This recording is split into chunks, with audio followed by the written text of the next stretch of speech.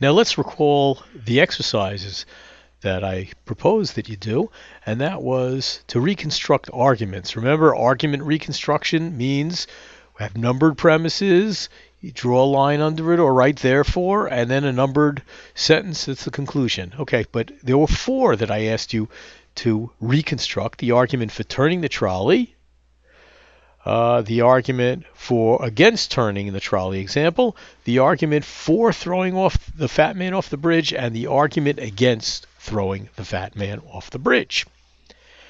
Now, let's take a look at the solutions to this. The first one, the question, is it right to turn the trolley? The answer was yes. We get the turn the trolley argument, the conclusion being the right thing to do is to turn the trolley. Premise, and remember, if you go back to the beginning of our discussions of ethics, we were talking about, when we were talking about William Frankena and the nature of ethics, he said, oftentimes or usually we're going to have an argument, remember the Socrates argument, where we're going to have one premise that's a moral premise, another premise that's a factual premise, and we're going to get a moral conclusion. Well, here we have our moral conclusion. That is, the right thing to do is to turn the trolley, or another way of putting that is you ought to or you should turn the trolley. Now we get something a premise that says if we can save 5 people by killing one, then the right thing to do is to kill the one. And we might have put innocent in there. There are other ways of making that claim, but if we look at it, that premise is a moral premise. And the second premise, the one that connects that first premise with that's needed to connect that premise to the conclusion, is that turning the trolley would save 5 people by killing one. And if we notice, or we should notice, the argument the logic in this argument is impeccable. It's good. It's fine. That if those two premises are true, that guarantees the truth of that conclusion. So the only question is, are the two premises true?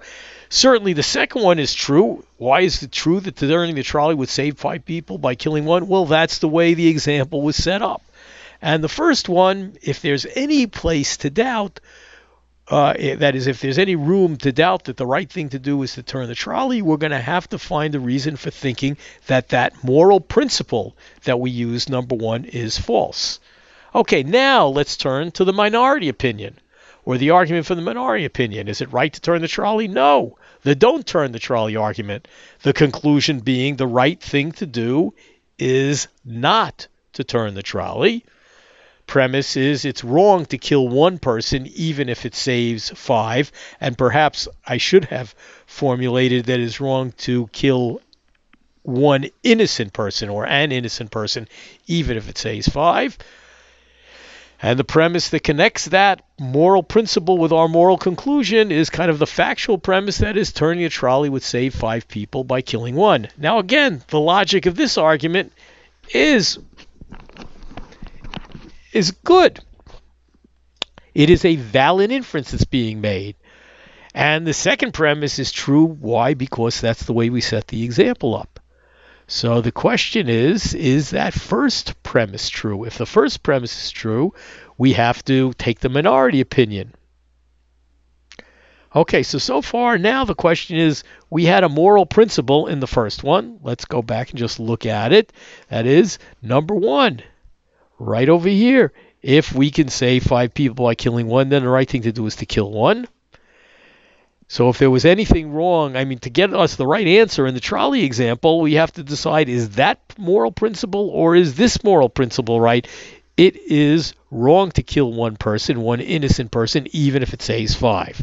Okay, so those were the ones in the trolley example. And notice the majority opinion in the trolley example was that the right thing to do is to turn the trolley. So they thought the first argument was sound. This one is not sound.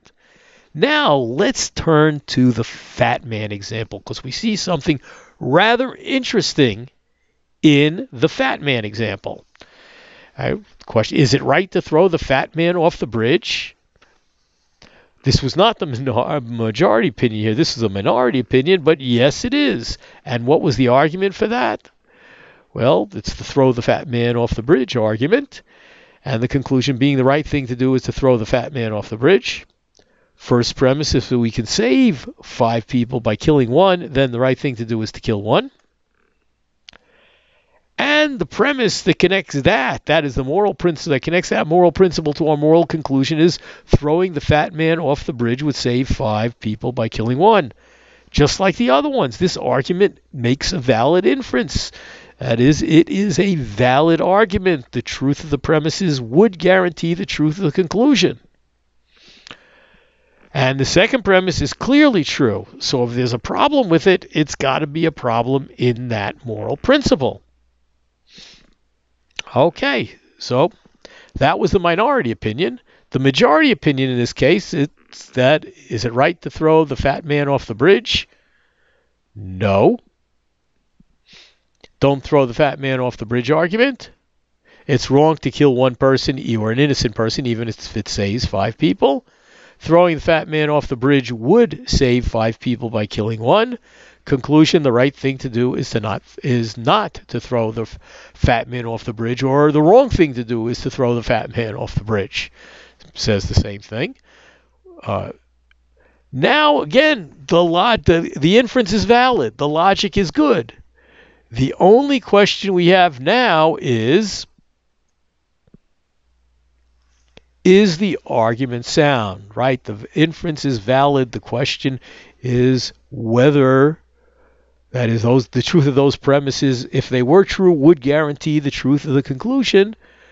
The second premise, again, is just the factual premise. It's the way we set up the example. So the question is that moral principle right? Is it really wrong to kill one person even if it saves 5?